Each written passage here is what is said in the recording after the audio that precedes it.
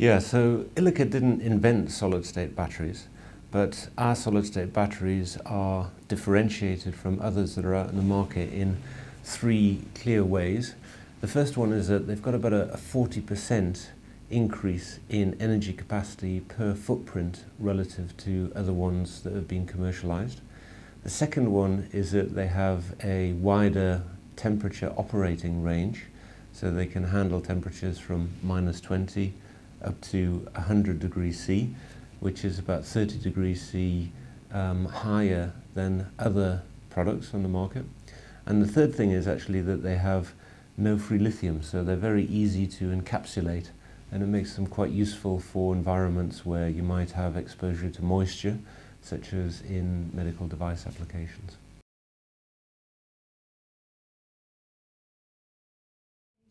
Yes, well, there are really four advantages of Ilika's technology. The first one is that the batteries have very low leakage currents.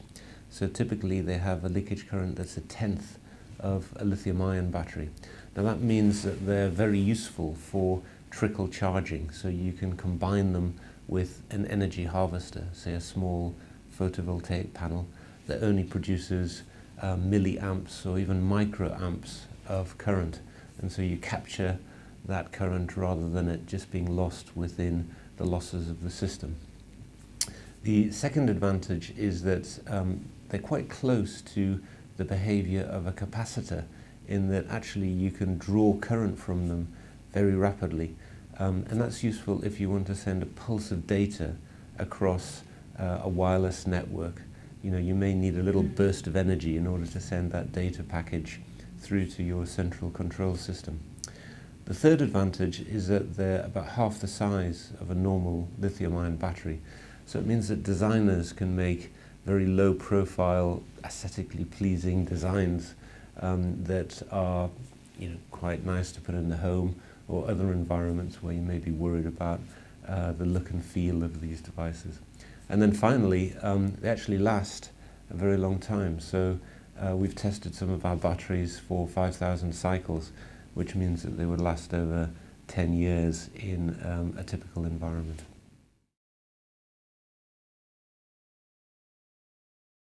Well, that's an interesting question, and I think no two analysts agree on the exact numbers. But the bottom line is that it's a huge market. There are 15 billion sensors deployed on the planet at the moment. Most of them are either hardwired or powered by primary batteries, and so having a rechargeable perpetual beacon concept means that batteries can actually enable untethered designs that can be deployed around the world.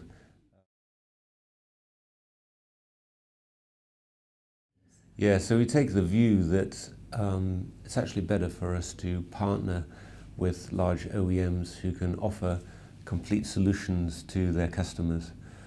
So consumers like you and I, we want to buy complete systems, not just batteries. So we're in discussions with some lead partners who've helped shape the products to the point that's got us to this launch in Berlin earlier this week. And they, of course, are interested in firming up those commercial discussions. And then in addition, of course, the very fact that we've launched a product has attracted lots of other interest from organizations that we haven't been working with up to this point in time. And that's put us in a position where we expect to close some deals in this calendar year and then start the ramp up of commercial progress.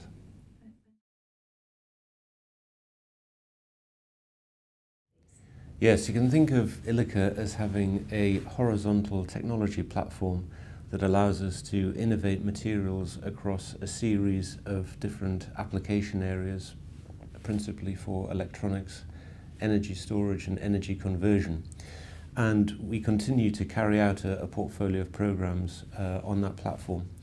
The program with Seagate is all about coming up with materials to enable their HAMR memory technology, which is a heat-assisted memory technology they use in hard drives that they install in PCs and laptops. They are the market leader, and in fact hard drives continue to be the biggest share of the market, even though solid state drives have become more and more important in recent years. And the concept here is that these materials that we're developing will enable a terabyte sized memory on laptops.